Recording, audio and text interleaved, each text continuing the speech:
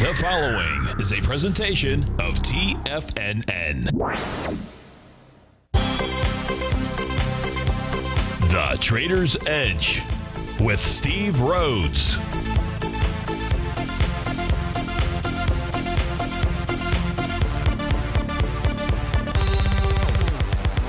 Call now, toll free at 1-877-927-6648 or internationally at 727-873-7618. The Trader's Edge. Now, Steve Rhodes. Good morning, folks. This is Steve Rhodes coming to you live at 8:06 in the morning. So if you're listening in at the normal show hour, I'll take care of the first 30 minutes.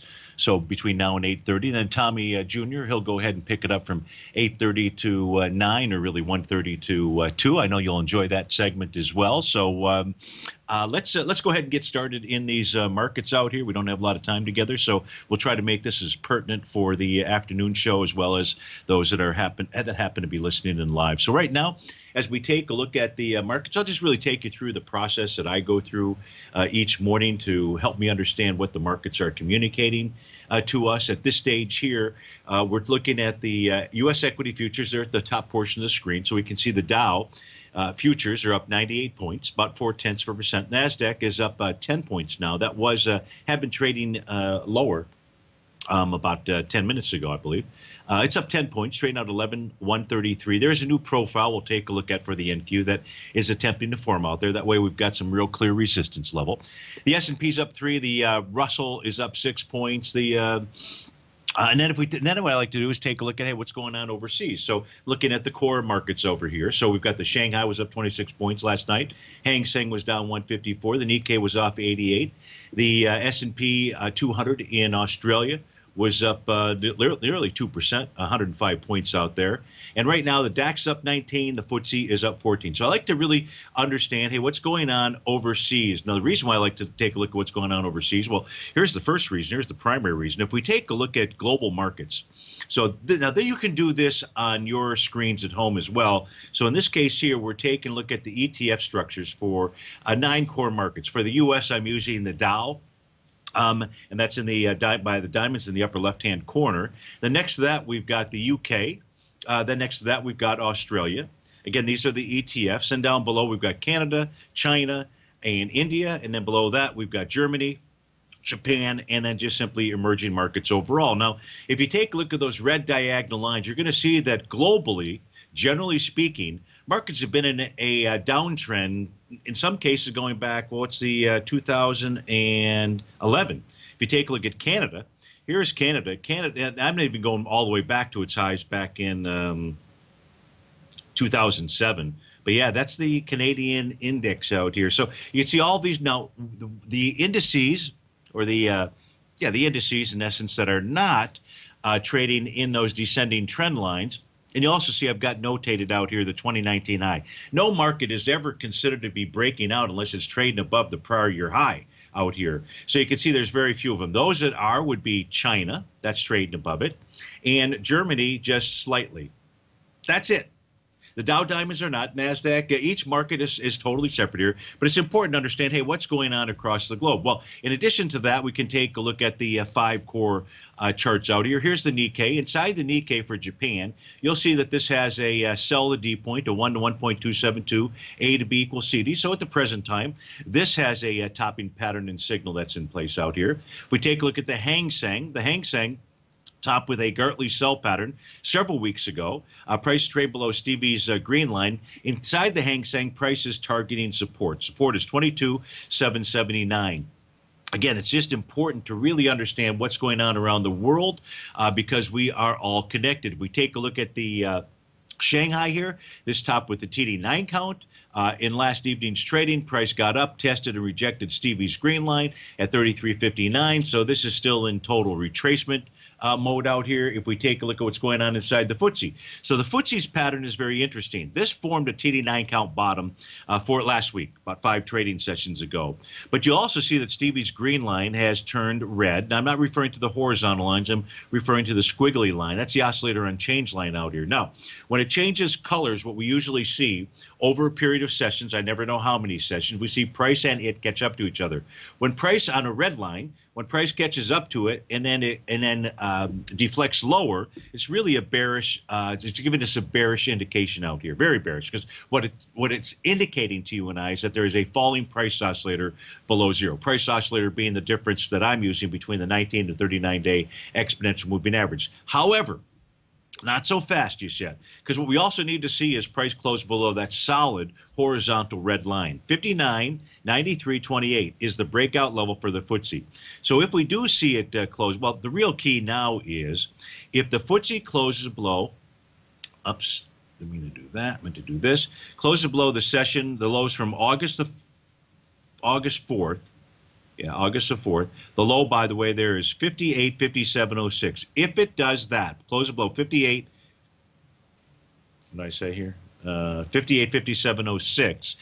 Then that's going to signal that the FTSE's ready to get back to the March lows out there. So the FTSE may be the indice that gives us the early signal that that's what's in play. If we take a look at the German DAX out here, you're going to see a Rhodes momentum indicator topping pattern out here. Again, its key level of support is 12.535. Resistance for the DAX is at the 12.832. Okay, so what we know here, and this is really important to get our heads wrapped around what's going on around the globe, we can now see what is exactly going on around the globe. Okay, good. We got that out of the way.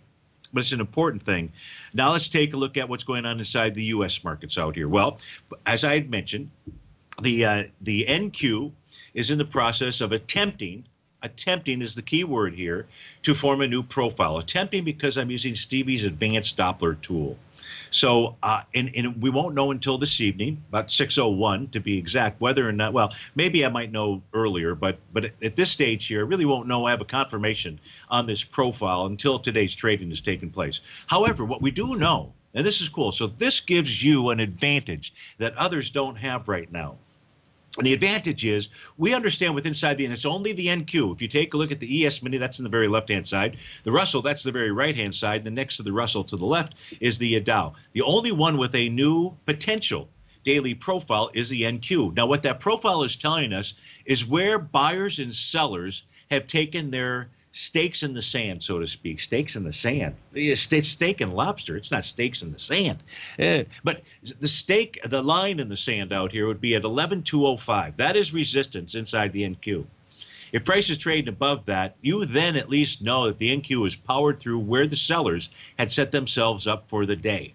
Support would be 10,971. Now, we were taking a look at the international indices out here, and we were looking at the TD9 breakout level inside the FTSE. Well, we would get a change in trend signal if we see the NQ close below 10,971, and 10,971 stands as its TAS market profile. And so for some of you out there, you won't know that until tomorrow at around 1 o'clock in the afternoon when I do the live show out there. Newsletter subscribers, they'll know otherwise. So that's an important piece out here. If you take a look at the message coming from the ES, the Dow, and the Russell 2000, first prices trading above Friday's highs. That is bullish, period. There are no new market profiles out here. And so they suggest that they want to move to higher price. When we come back from this breakout here, we're going to go look at Stevie's opening range charts. We're going to get the intraday signals. What we've looked at so far today have just been daily signals. So let me give you the early signals, what the markets are communicating to you and I for the equity futures. Steve Rhodes coming to you live at 8:14 in the morning. We'll be right back.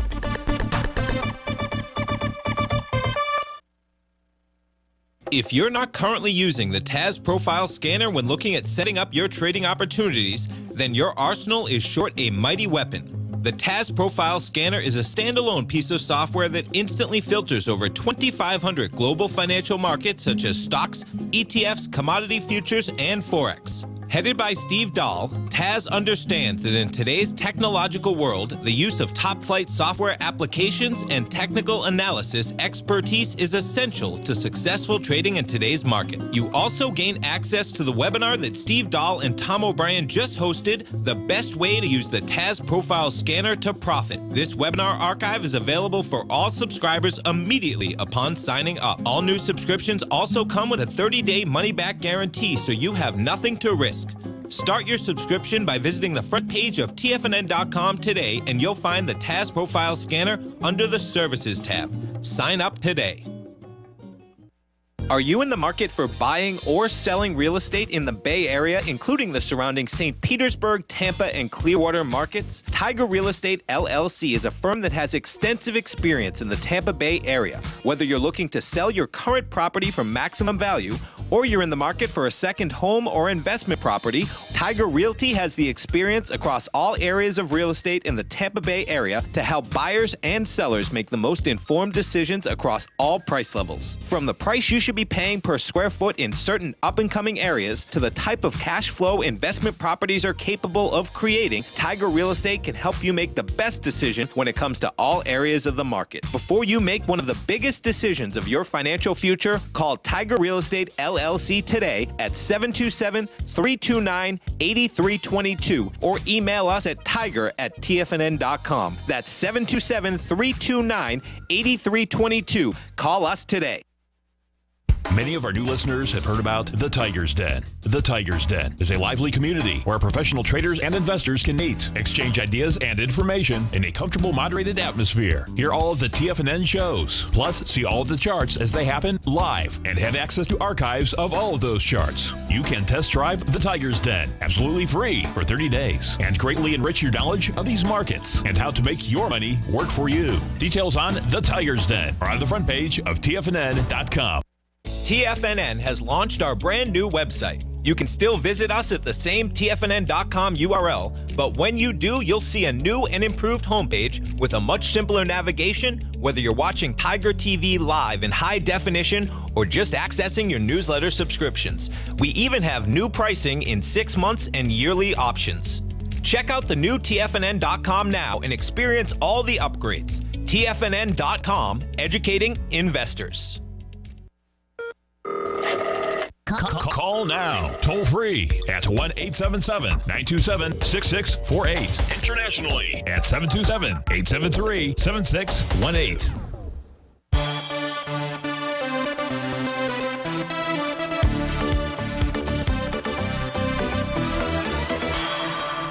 Welcome back, folks. So let's take a look at the 30-minute ES mini chart out here. Again, it's 8:18 in the morning. For those of you listening at 1:18, thanks so much for doing so. We'll be back to regular programming tomorrow. But here's what we know as of 8:18 in the morning. This is the ES mini. You can see that this has formed a really two topping signals out here. You've got wave number 7. That's letter G.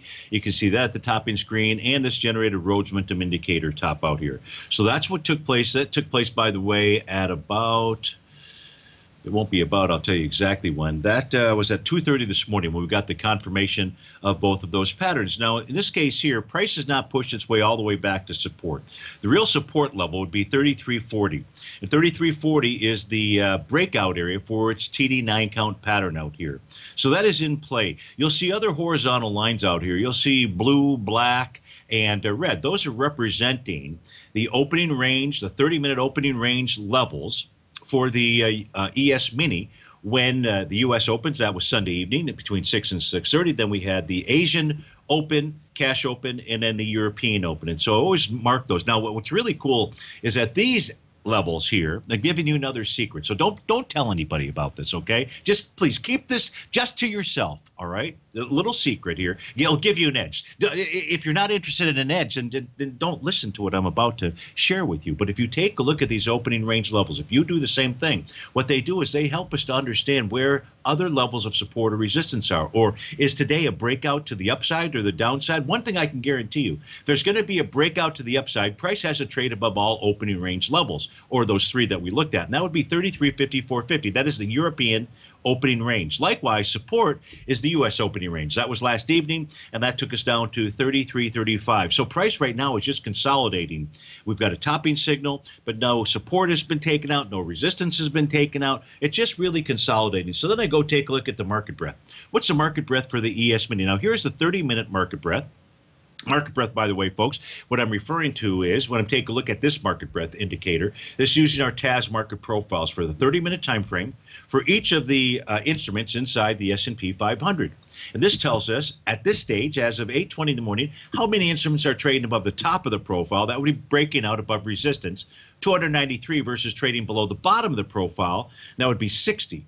So this is very market breadth positive. So at this stage here at 8:20 in the morning, I would not be anticipating that price is going to make its way down to 33.40, even though we've got that valid topping signal. Market breadth is just simply too positive. Now, I don't know whether price will be able to take out resistance out here, but as we speak at 8:21 in the morning, it'd be very difficult, even with that short-term topping pattern, to have a real significant short bias out here. Nothing has been broken. Here's the larger time frame. Well, let me get to the actual larger time frame for the S&P 500. It's your weekly, daily. You're looking in the upper right-hand corner.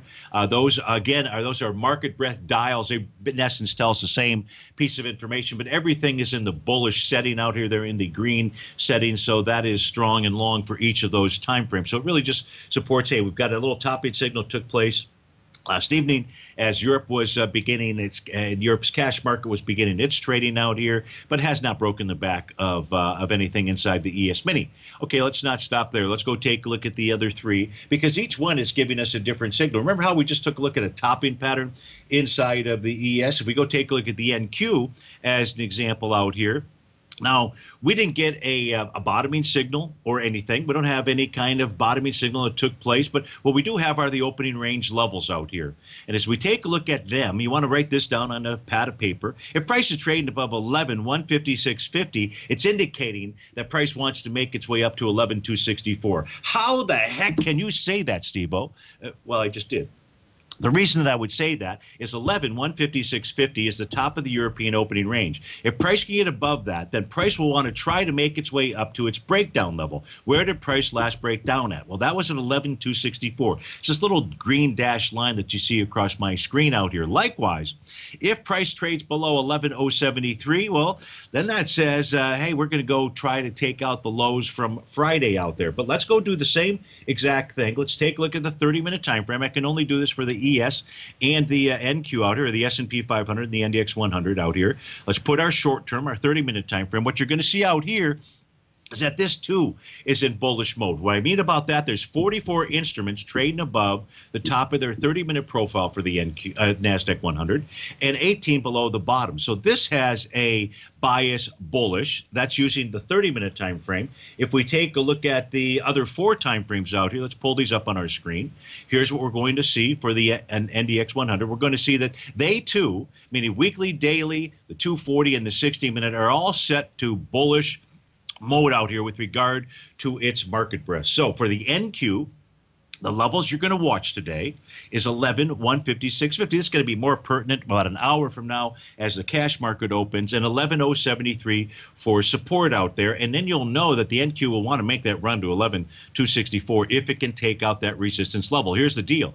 Right now at 8:23 in the morning, all the signals are pointing to that's what wants to take place. But there are those topping signals that we looked at inside the ES mini, and so you're going to want to watch that resistance area as well. If we take a look at the Dow Equity Future contract out here, all I've got is a wave number 7. Topping signal out here. Price is trading with inside its opening range. Resistance 27,471. You'll watch that. That's the top of the European opening range. Support, well, in essence, there's two levels that I would give you. The opening range for the U.S. market, 27,260, and then 27,293 just above that. That is the TD9 count breakout level. So there's a close below 27,260 inside the YM. The price is going to go target 27,125. This is nice. We can be precise. We know exactly where buyers and sellers, where support and resistance is, because this is just simply a numbers game. That's really all it is. We're going to boil this down to numbers, not emotional, nothing that's emotional out here. Not I think this or I think that. It's where are buyers and sellers? Where is support and resistance? If you open up a chart, I don't care what chart it is, and you can't find support or resistance, then go sign up for Mastering Probability and do it now. Don't do it tomorrow. Don't do it 10 minutes from now. Do it now, because I will teach you, I will show you tools that you can use. They are objective. These numbers that I'm sharing with you, there's nothing subjective to them. They just use a standard set of rules. Nothing is, and so they're so helpful. Take a look at the Russell 2000 out here. If you take a look at the Russell 2000, this also, like the ES Mini, top with the Rhodes Momentum Indicator tool. If you don't know what that is, I will teach you that very specifically out here. Very cool tool out here. Support inside the Russell 2000 is in between 1561.50 and 1562.70. So you know the game plan. If the Russell closes below that, two closes below that on a 30-minute time frame, 1535.40 will be the number. Resistance out here today, 1575.80. Price can get above that. Well, it wants to run higher. So that's what's going on the 30-minute time frame for the equity future contracts out here. Back to the daily real quickly here before we get to a break. Today should be bar number 9 of a TD9 count. Tops can form on bars 8, 9, or the bar following 9. So we could see a top inside the markets, at least a short-term top. Could be longer than that over the course of the next couple of days out here. Price also moving higher, doing less relative energy. That is never good for an instrument. If we take a look at the NQ, may form bar number 9 today. Friday's candle session was bar number 8, so that would qualify as the high out there. So you're going to want to watch that support level again inside the NQ, 10,971.05. A close below that says a change in trend would be in place. Folks, have a terrific Monday, and I'll look forward to seeing you on a terrific Tuesday. Take care, folks.